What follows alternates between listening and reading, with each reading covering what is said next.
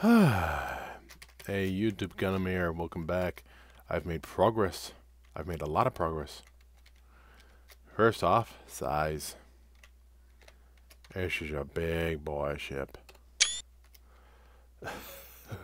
Second off, yeah, I've extended this out a bit. I've made a little groove there to help.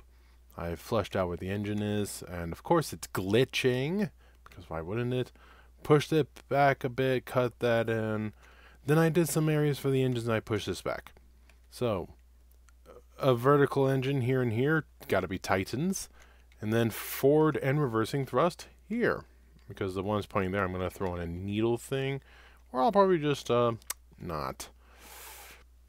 I might need to actually push that out so it doesn't line up with it to make it, you know, more realistic. So it's gonna be sticking way over here. That's probably for the best. So the inner two will be for reversing thrust. The outer two will be for forward thrust. Which I might want to turn to 4. Then again, I could just put another 2 in the middle for reversing thrust. These can be, or just those. I'll do something. I'll figure it out. But yes, large engine cluster. These could all just be forward thrust. It would be better looking. And it makes sense if these are all forward thrust. Then I could throw in some reversing thrust somewhere. Maybe down there underneath that forward thrust or reversing thrust engine. I don't know. But yeah, one up, one down on either side. So that's a lot there. Yeah. In other news, I did extend this back, like I said, and push it a little further. So it's an enormous ship. But the bay, I've extended it slightly. So I've increased from this massive fighter bay here, which will hold 32 fighters, to this additional one, which holds 8.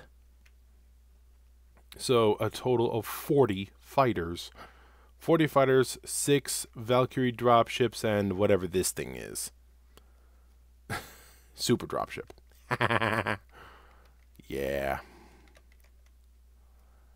Look at this thing. Look at this ship.